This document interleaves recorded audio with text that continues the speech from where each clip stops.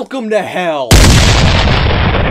I'm Mac Cheese, the host of the Jedivision, and tonight we're reviewing Goodbye Volcano High. Now, before we start this review, I think some expectations need to be set. I know, this game's been memed to absolute death, and frankly, that's the only reason we're covering it. That being said, we're going to review it the same as any other game. This isn't gonna be a memey review, and questions such as why exactly is the game so memed on, what is a snoot game, and why is the lead writer such a terrible person are completely irrelevant here. We're taking a fair look at the game and nothing but. Secondly, this is not going to be a video where we go into detail about every specific plot point a la your movie sucks. We make these reviews for a lot of reasons, one of them for people who are considering making a purchase. So obviously we don't want to ruin what could be someone's blind playthrough. For that same reason, gameplay footage will be used quite sparingly throughout the review. Spoilers and plot points will be discussed, but only at the end of the video with sufficient notice. We're just making it known here because we're going to bring up points that seem kind of vague and unproven. It's really just because of what we're trying to do here. We want to provide meaningful commentary for the game while also preserving the integrity of should someone want to play it. With that boring stuff out of the way, let's begin. Goodbye Volcano High takes place in this weird alternate universe where dinosaurs are/were sentient and anthropomorphic beings and live similar lives to us humans. You play as Fang, a non-binary whatever the hell this is. They're in a rock band with their friends and have dreams of making it big in the music industry, and a lot of the game revolves around their pursuit of this dream. But it also follows other aspects of their life, mostly with their relationships with other characters and the various activities that they do with them. As you progress through the story, you learn about different aspects of Fang's life, other characters, and all that stuff. Goodbye Volcano High is different from most visual novels in the sense that it's really not a visual novel at all. It's animated. Kind of. There are hand-drawn animations, but I wouldn't say that it's a fully animated experience. In the same way that a rant Sona on YouTube only has so many poses with which they can express themselves with, characters in GVH only have so many animations which they themselves can express. Basically, this means that you will see characters making the same movements and poses throughout the game. To be fair, the whole experience is 7 or 8 hours long, so it's kind of ridiculous to expect that every single frame is animated. But yeah, the art and animation really isn't anything to write home about, but at the end of the day, it really does help to tell the story in a more fluid manner. Instead of a text box describing what a character is doing, they can just show the character actually doing it. You'd better get used to the animation, by the way, because the gameplay of GVH is practically non-existent. You never really control Fang, save for a few small and inconsequential sequences. The only real gameplay offered are these rhythm mini-games. Whenever Fang and their band play music, you gotta play them. I think it's pretty self-explanatory. Now, I'll admit, we here at Jedivision really aren't familiar with rhythm games, but we really hated these sections. The prompts show up all over the screen, and they're so far away from each other. It's really hard to focus on them, and it's really disorienting having to dart your eyes all over the screen. For that reason, it's also really hard to appreciate the artwork and animations that play in the background. You also don't really feel like you're contributing to the music, rather you're just kind of pressing buttons in vague correspondence to it. But get this, your performance during these mini-games literally don't matter. You can completely take your hands off the keyboard and miss every single prompt, and it makes no difference to how the game plays. It has no impact on how the music sounds, there's no game over, it doesn't change the story or dialogue, so it's like, what's the point? Why have these mini-games if they don't actually affect anything? Why have a challenge if there's no point to overcoming it? Other than that, again, pretty much no gameplay. But that doesn't matter. It's a visual novel. The point is that you can make decisions that change the outcome of the game. The point is creating storytelling opportunities for the game to branch off of itself, to create vastly different retellings on each playthrough. Surely that's something that this game does, right? No, actually. Honestly, if you watched a playthrough of Goodbye Volcano High on YouTube, you would get the same experience as actually playing it. Think a choose-your-own-adventure book if a choose-your-own-adventure book was just a normal-ass book that you read from start to finish. Things don't happen as a result of player choices, they happen because the strict linear storyline says so. There's no point to replaying the game because once you've went through it once, you've mostly seen everything it has to offer. There's no meaningful choices to be made, there's no branching storylines, it's an over-glorified movie. I played through the game twice to confirm it. I noticed that even when the game seemingly branches out, it always rubber bands back to the main line. I can recall one decision that actually results in something different happening, something that actually matters. One, maybe two choices, and that's it. You really don't feel like you're playing as Fang, making decisions in their stead and shaping the type of person that they're gonna be. You feel like you're just kind of watching them and nothing else. If I'm gonna criticize the characters in this game, obviously much of the interactions with other characters happen within Fang's social circle. I believe that's 7 people. And what's weird is how the game portrays these characters as being one big friend group, or eventually merging to be this one big friend group, when it really just doesn't feel that way. It feels like they're more so 3 smaller friend groups that just so happen to come together, but the game insists that no, all these characters are friends with each other, they're all interconnected, and it just doesn't feel that way. And what's especially weird is that they really don't seem like they're people who really jive together. They seem to have personalities that really wouldn't click. Not to say that entirely different people can't end up becoming friends with each other, but I look at this friend group and I just don't really see it. Another criticism that I'd give is how some are just not written that well. And it's not that they're poorly written, it's that they're not really written at all. And don't get me wrong, some of them get enough screen time to the point where they feel like meaningful, respectable personalities, but others don't. They just don't get a lot of meaningful presence in the game, and yet the game still treats them like very central characters, just as important as anyone else. And it's really weird because they clearly aren't. Something else that I can kind of view as a problem is that apparently in the context of the game, Fang knows these characters, they presumably have extensive history with some of them, but the player really doesn't, and it can create a bit of a disconnect every now and then in the story. If we're talking about characters, we may as well talk about the affinity system, represented by this atomic structure in which Fang is the nucleus. The closer a character is to Fang on the chart, the closer their relationship. This mechanic is entirely pointless. The opportunities for growing closer affinity to a character is extremely railroaded, and the affinity you've built with a character never actually plays a part in the game. It doesn't reflect in the story, unlock new dialogue, it does nothing. Okay, well actually now that I think about it, I think it matters one scene in the entire game. The entire mechanic is leading up to one specific moment in the entire story. At that point, I mean really why even have it in the first place? Those would probably be the biggest complaints I have about the game, but let's get a little nitpicky and dig inside the cracks. Character design. I'm not gonna sit here and pretend that I like it, because I don't. I mean, you look at the main character and it's like, what is this? These characters is like, what's the deal with their color palette? Looked like they were ripped straight from My Little Pony. And then you look at this one and, you know, she looks fine until they hit you with that side profile and it's like, what the hell is even that? I look at these characters and I think they look different. They look weird. I really don't like them. They screwed the pooch on it. What can I really say? And what's weirder is that characters, for the most part, wear the same clothes throughout the entire playthrough. Not gonna lie, that's just kind of weird. Now, there's a few aspects of the animation we didn't like, obviously. It looks kind of stiff at times, but the lip syncing looks really rough. As you can tell, there's not a lot of frames set aside for mouth movement, and it really doesn't look good. This is especially bad for sections of the game when a character is, say, singing.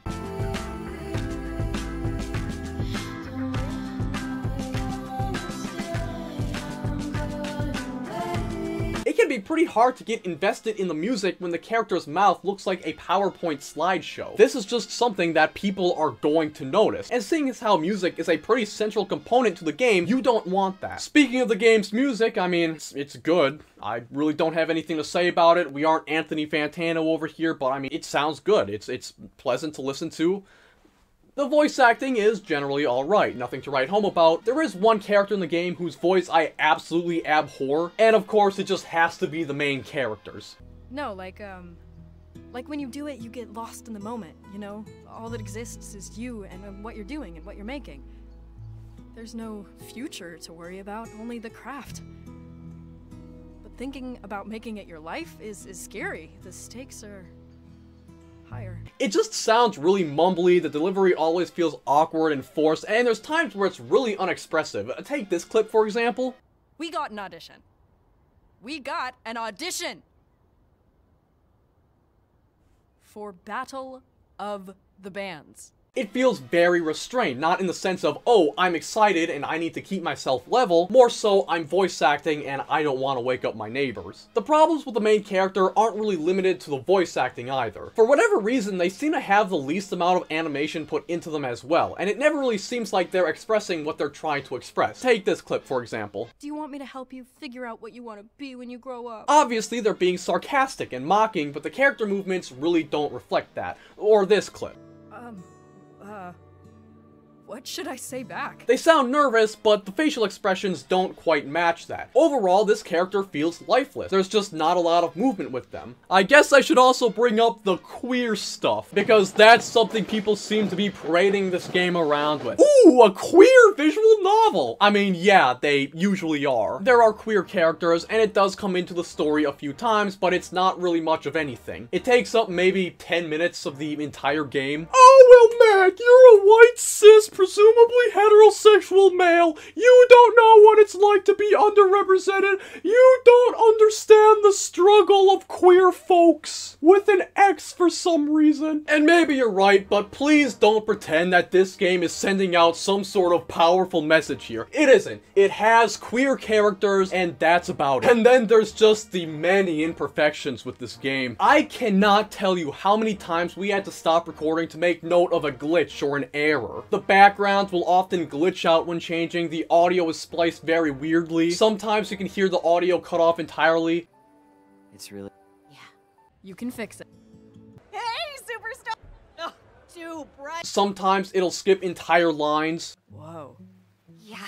Oh, I also wasn't sure. Just to be clear, that's the game doing it. That is not us skipping the dialogue. If you look closely at some of the characters, you can see where they used the scissors tool for parts where they needed to animate. Sometimes the dialogue wheel will remain in place after a selection has been made. I recall at least one point in the game when a character just phased into reality. Don't know much about music besides what I hear on the radio. Me too. What is music? I can't even remember. Another point where the dialogue box didn't really align with the person actually speaking. Of course. Best spot in school, right? Best spot in school, right? Best spot in school, right? Another time where a voice actor seemingly flubbed their line. But it doesn't really work if you're on your own. If you're on your own. On your own. On your own. And so much more. It actually gets worse if you actually start skipping through the dialogue. I remember as I was playing the game a second time through, mostly just skimming through it. I mean, the game was just doing all sorts of weird stuff. I specifically remember it playing 2 songs over each other during the rhythm minigames. It's as if the game itself couldn't keep up with the player. There's so much more that I didn't get on footage, but I think you get the point. This game is just sloppy. And believe me, most of these are issues that persist throughout the game. You will notice them from start to finish. This is completely unacceptable, and it is appalling to me that they released this game in such a condition where its defects are so obvious to the naked eye. Oh, Mac, you're really sticking it to the game. Is there anything you guys liked about it? Well, if you boil the game down to just its story, I think it's quite good. I think the characters are well written, have interests and goals easy to sympathize with. It's pretty easy to root for them, to want the best for them. The story isn't a masterpiece by any means. It's not going to change your outlook on life, but it's enjoyable, and depending on the type of person you are, you can definitely get invested and lose yourself in it. We've now come to the part of the review where we will discuss specific plot points. Now, if you're considering buying this game to play for yourself, we highly recommend you skip to this time in the video where we give our rating and final opinions on the game. This is a visual novel, so it's a type of media where it's obviously best dug into blindly. So you've been warned, we're gonna start digging in now. As far as specific plot points go, I don't really have much to rag on, but there definitely are a few things that kind of made us go, eh? One of the, I guess, subplots in the game is Fang has this secret admirer. It's this bit, it's her. And what's weird is, even though the game seems to pretend that this is some sort of secret, they make it blatantly obvious who it is. There'll be scenes with Fang and Naomi, that's her name. Fang will leave and the camera will pan to Naomi making this blushy smile. And at that point, you're like, gee, I wonder who our secret admirer is. Like, why have this mystery if you're just gonna make it incredibly obvious who the person is? And even if they intentionally made it obvious, all you're doing is creating another disconnect between Fang and the player. The player knows something that Fang doesn't, and that just takes you out of things. I mentioned the affinity system being quite pointless, and I think one of the best examples of that is this scene where you're talking to this person named Sage. Now, for context, Sage is a transgender, and there's a scene where he's coming out to you about how hard it is being transgender. When I told my family I wanted to transition, they took it hard. They were accepting, but super uncomfortable. Okay, sure. Now that's a pretty big thing to come out about. It's very personal stuff. One might think that this scene would only trigger if you spent a certain amount of time with him or built up a good relationship with him, but that's just not the case. As I said before, this game is on rails, so this scene comes at a predetermined point in the story regardless of your interactions with this character. And what's weird is that even in the context of the story, prior to this scene, you never really spent any time with this character or get to know them one-on-one, so it really doesn't feel like it's a scene that's warranted. I'm sure people will argue that, oh well, both of these characters are queer, so obviously there'd be some solidarity there, and maybe. But the point is, you have this mechanic, why not use it? There is something that's hinted in the game. One of your bandmates and best friends, Reed, has this crush and even gets into a romantic relationship with this other guy. And what's weird is that it never once gets brought up in the actual story or dialogue. It's pictured, it's implied, it's hinted at, but it's never explicitly mentioned. And the thing is, this is actually a character that gets quite a bit of presence in the game, so you would think it's something that it would have to bring up. But no, one of your best friends implicitly gets into this romantic relationship, and the game just kind of casually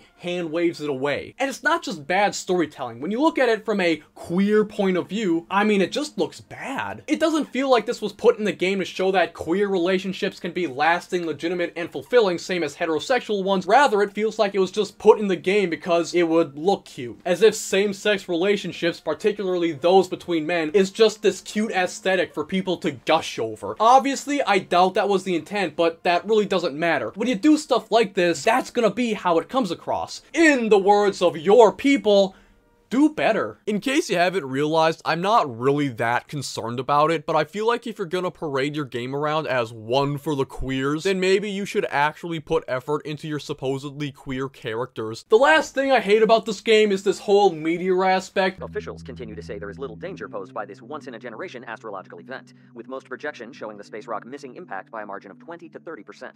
But one local amateur astronomer is raising alarm with new self-published trajectories that show a much higher chance of impact from this massive object. Basically, in the game, at the end, a meteor literally comes down and kills everyone. Okay, well, it's implied. Now, I'm not sure if this is a spoiler because the Steam page straight up tells you that, yes, everyone dies. Okay, well, it's implied. And it's just really weird because the way the game presents it, it tries to make the player think that it's this uncertainty. That, ooh, the meteor might hit, but it might not. Mystery. Well, the store page description literally tells you what's gonna happen, so it's kind of pointless to try and dance around it. And let's just be real, this whole thing where everyone dies at the end, it's just lame. Oh no, Mac, you don't understand. Everyone dying at the end is supposed to be bittersweet. It's supposed to teach you to make the most of life, even if it seems pointless. Stoically facing death. Well, stoically put your face in these nuts, pal. Look, people can make of it what they want, and admittedly it does pull off the whole bittersweet ending very well, but let's be honest, it just makes the whole thing incredibly lame. The relationships you build, the way you mature, the trials and tribulations you go through really means nothing because you and everyone you did it with